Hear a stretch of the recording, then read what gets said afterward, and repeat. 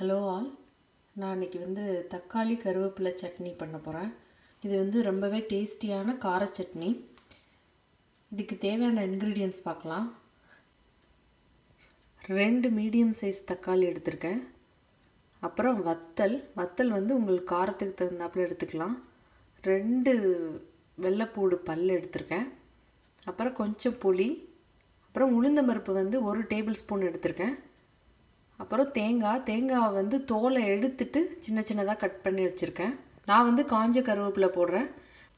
கருவேப்பிலை ஃப்ரெஷ்ஷா இருந்தா அதையே போட்டுக்கலாம். 2 கைப்பிடி அளவு எடுத்துக்கலாம். கருவேப்பிலை எவ்வளவு போட்டாலும் டேஸ்ட் நல்லா தான் இருக்கும். இவ்வளவுதான் ingredients. இத நான் இப்ப எப்படி பண்றது காட்றேன். panல ஃபர்ஸ்ட் ஆயில் விட்டுக்கலாம். ஒரு 1 டீஸ்பூன் விட்டா போதும். அதுல உளுந்தம் பருப்பு ஃபர்ஸ்ட் போடணும்.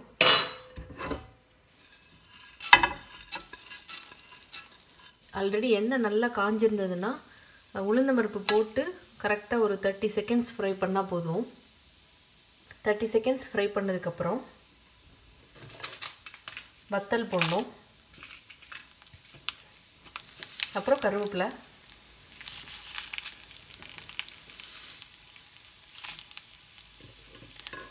பூண்டு, புளி, அப்புறம் தேங்காய்.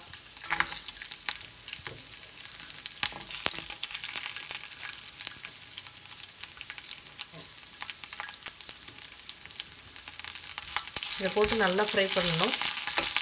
ஒரு 1 நிமிஷம் ஃப்ரை பண்ணா போதும்.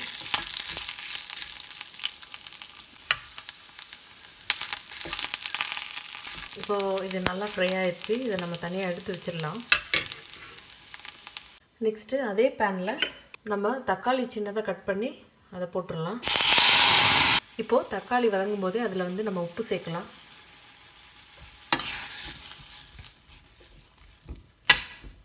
இது ஒரு 5 minutes நல்லா வதங்கணும். இப்போ தக்காளி நல்லா வதங்கிருச்சு. இப்போ நம்ம ஸ்டவ் ஆஃப் பண்ணிட்டு இது நல்லா ஆறுனதுக்கு அப்புறம் நம்ம ஃப்ரை பண்ணதோட சேர்த்து அரைச்சு எடுத்துக்கணும். நம்ம அரைக்கும்போது ஃபர்ஸ்ட் நம்ம ஃப்ரை பண்ணதை முதல்ல அரைச்சிக்கணும். இதோட சேர்த்து நம்ம தக்காளி போட்டு அரைச்சோம்னா பருப்பு எல்லாம் சரியா அரைக்காது. சோ அதனால இத ஃபர்ஸ்ட் நம்ம நல்லா அரைச்சு எடுத்துக்கணும். ஃப்ரை பண்ணதை நல்லா அரைச்சு எடுத்துட்டேன்.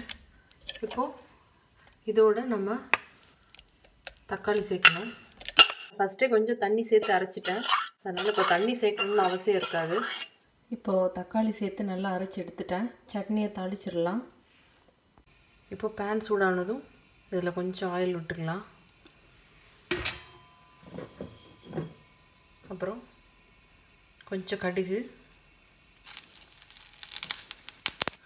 கடுகு வெடிக்கிறதுக்கு ஸ்டார்ட் ஆனதுக்கு அப்புறம் ஒரு மிளகாய் பிச்சி போட்டுறலாம். கடைசில கொஞ்சம் கருவேப்பிலை. கடைசியா நம்ம தாளிச்சது சட்னியில போட்டுறலாம். இப்போ டேஸ்டியான கருவேப்பிலை தக்காளி கார சட்னி ரெடி ஆயிருச்சு. இது இட்லி தோசைக்கு ரொம்ப நல்லா இருக்கும். நீங்களும் மறக்காம ட்ரை பண்ணி பாருங்க.